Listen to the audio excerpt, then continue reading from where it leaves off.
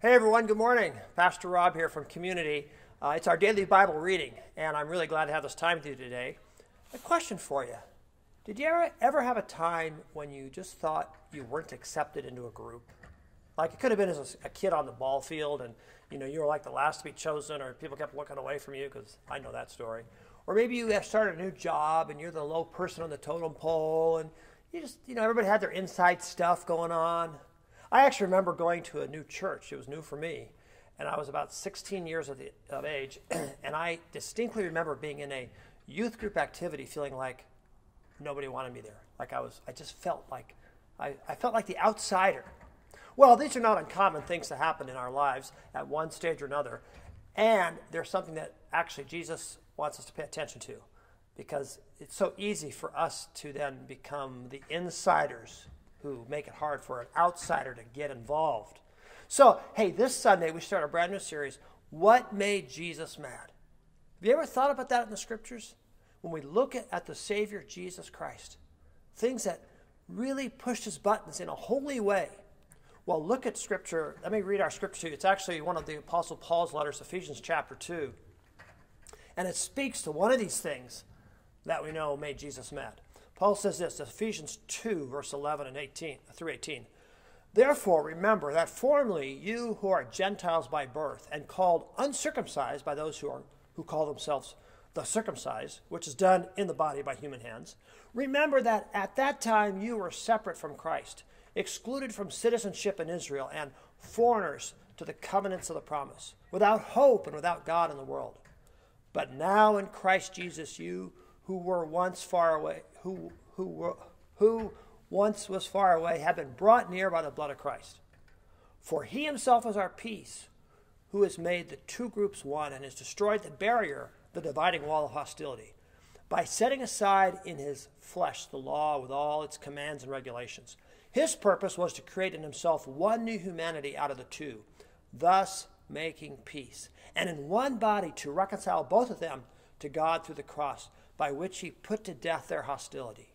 He came and preached peace to you who are far away, and peace to those who are near. For through him we both have access to the Father by one Spirit. Amen. Well, one thing we all know, we live in a very divided world, in a very divided culture, don't we? I mean, we've seen this so much in the last year with differing opinions about the pandemic and what to do or not to do with COVID. We've certainly seen it with the political world and the divisiveness, right versus left. We've seen it over justice issues. We see it as a country between rural and suburban and urban, and states on the West Coast and East Coast, but not the center states. And we see it in the world where it's, the USA versus European countries, or European U.S. country versus African countries or Asian countries. And this immense amount of division and diversity in our world. There's something like 200 countries in our world. There's something like 11,000 languages, and there's something like 20,000 actual ethnicities, distinctions in our world. So lots of difference, right? Go back in time to Jesus. There was lots of ethnicities, lots of differences. And probably the most basic is what Paul talks about here, is like there was Jews and there was Gentiles. And the Jews, of course, were the Hebrews that God started his redemptive work with. And then anybody else was considered a Gentile, a non-Jew. And yet, one of the things the church got to address was that the gospel, the good news of Jesus, was for everybody, Jews and Gentiles. So Paul addresses that here and makes it really clear that we were once far off and far away, but we've been brought near by the blood of Christ. That Paul says he himself is our peace, and he made the two groups one and destroyed the barrier, the dividing wall of hostility. Now, we desire that, don't we? We desire to see that more and more in our culture and in our differences, that the walls of hostility would come down, that we'd live into oneness. And yet, at the core of it, we know that can only happen through the divine touch, the divine reality of Jesus in our midst.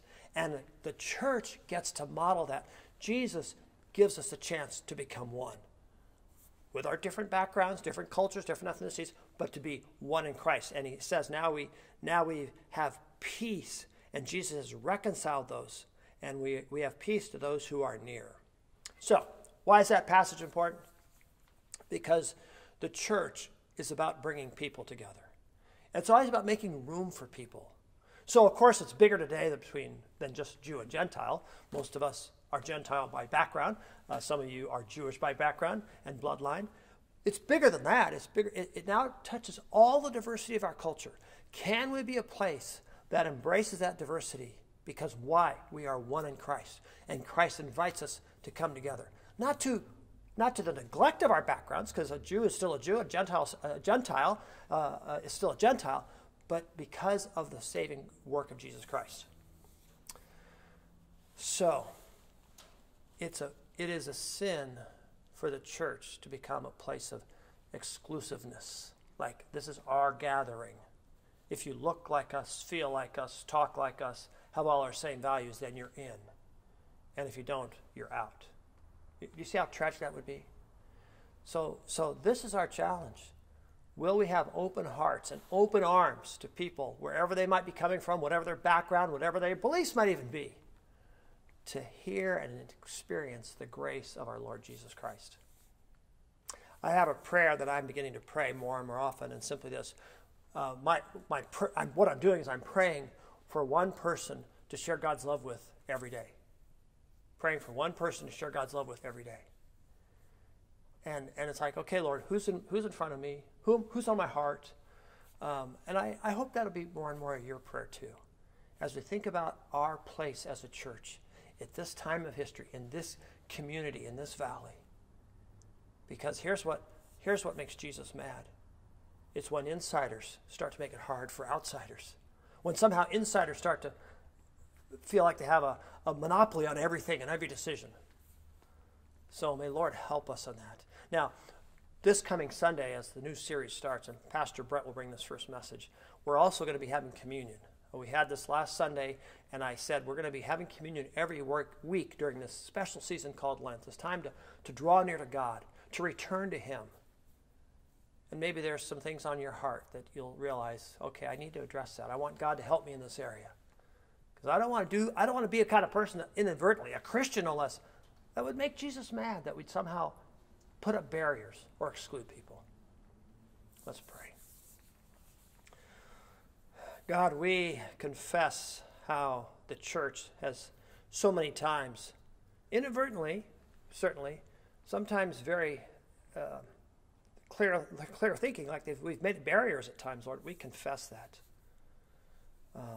Lord, may we be the place where the Scriptures live out that through the cross, that the dividing wall has come down and there's peace to those who are near, and we come together in Christ. Help us in this journey, Lord. May you continue to show us one person to share God's love with every day. Thank you for your goodness, for your presence. In the name of Jesus we pray. Amen. All right, dear friends, have a great day. Look forward to seeing you hopefully this Sunday, either in person at 10:30 or online at 9. Share the news about it. God bless.